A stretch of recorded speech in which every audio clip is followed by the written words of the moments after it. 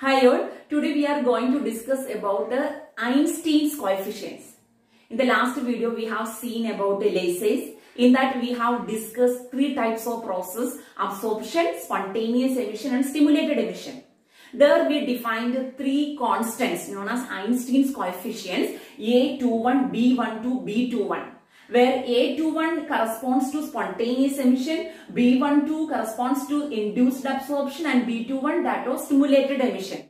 In absorption, when a photon of energy h nu is incident on a system with energy levels E1 and E2 having number of atoms per unit volume as N1 and N2, then an atom in the lower level is excited to the higher energy level by absorbing this photon. So that probability of this absorption will be depend upon the number of photons per unit volume. That is, P12 is proportional to rho V, where rho V is known as the photon density. So this P12 is equal to a constant into rho V. So that constant is known as Einstein's coefficient of induced absorption. In spontaneous emission, an atom in the higher energy level will return back to the ground level by its own. During that emission, a photon is emitted. Since this emission of radiation takes place spontaneously, it is called spontaneous emission, and that probability of transition we can write as P21 spontaneous, but it do not depends upon any external agency. So it is not proportional to any photon density. So it is equal to a constant. That constant is known as Einstein's coefficient of spontaneous emission A21. Now in stimulated emission, an atom in the excited state, but this is returned back to the lower level when it is induced by an external photon. When an external photon is incident on the system, this excited atom return back to the lower level. Then it gives two photons in the same frequency and same phase, that is coherently laser is produced.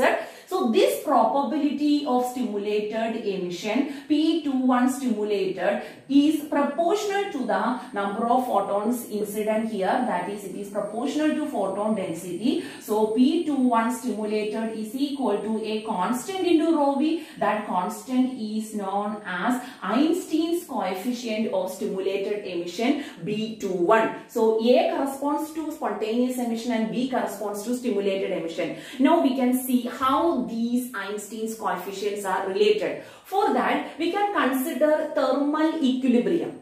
In thermal equilibrium, the number of transition from E1 to E2 is equal to the number of transition from E2 to E1. That is, the number of transition from E1 to E2 that depends upon the number of atoms in the lower energy level and this probability of transition P12. So here the number of transition from E1 to E2 is number of atoms in the lower level into probability of that absorption, that is P12. Now the number of transition from E2 to E1, that will depend upon the number of atoms per unit volume in the higher energy level N2 and the probability of transition P21. While considering this P21, we have two processes here, spontaneous and stimulated. So we have to consider the effect of both the emission, spontaneous emission and stimulated emission.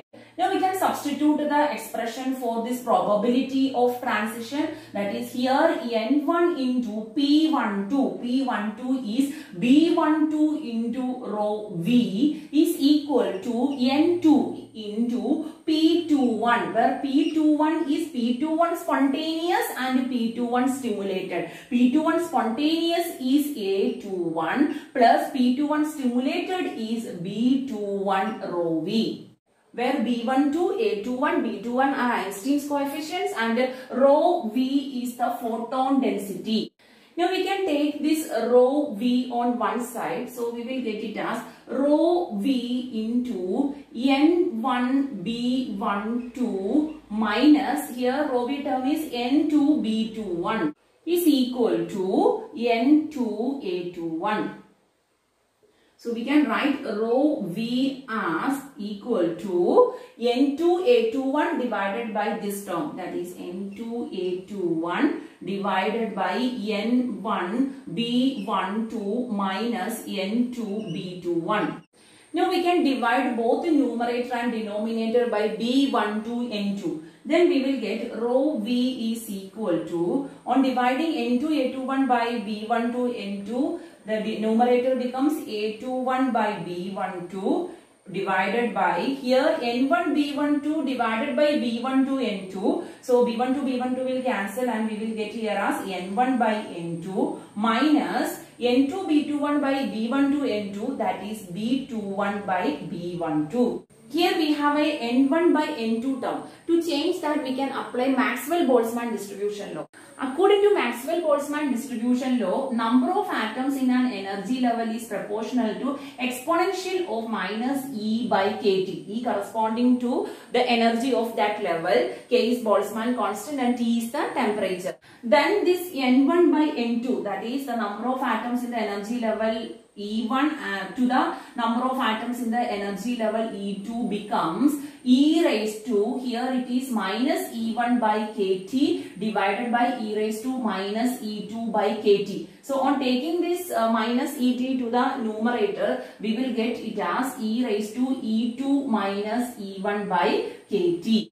So N1 by N2 is equal to exponential of E2 minus E1 by kT. So we can substitute that expression here. So we will get the photon density as rho V is equal to A21 divided by B12 divided by N1 by N2 is E raised to E2 minus E1. What is this E2 minus E1? That is the energy difference that we can write as h nu. So E raised to h nu by kT minus B21 by B12. Now we have discussed all these under thermal equilibrium. To maintain thermal equilibrium, a system must emit electromagnetic radiations. This radiation is identical with the black body radiations. So we can apply the Planck's law here.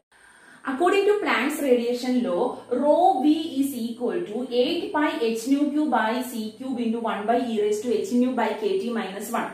Here, nu is the frequency of radiation, c is the speed of light. The expression we got for the photon density rho V using this Einstein's coefficients, we can compare with this Planck's radiation law. What is this expression for rho V? That is A21 divided by B12 into 1 by e raised to h nu by kT minus B21 by B12. On comparing both these equations, we can see that here 1 divided by e raised to h nu by kT is same, and this 1 here corresponds to the B21 by B12. Also this A21 by B12 is corresponding to this 8 by h nu cube by c cube. That is B21 by B12 is equal to 1 and this A21 by B12 is equal to 8 pi h nu cube by c cube. That is B21 is equal to B12.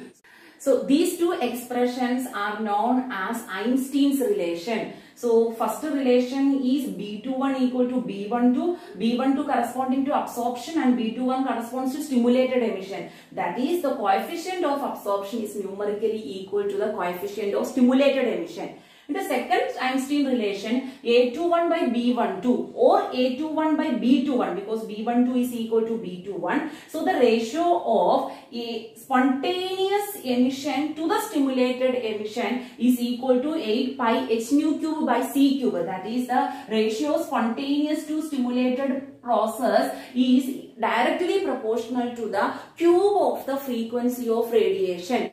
That is, as the frequency increases, the spontaneous to stimulated coefficient ratio will increase. That is, at a higher frequency, the spontaneous emission dominates over stimulated emission. Therefore, it is difficult to obtain the stimulated emission at a higher frequencies. So, that's all about the Einstein's coefficients. There are three types of Einstein's coefficients, A21, B12, B21, and these Einstein's coefficients are related by these two expressions.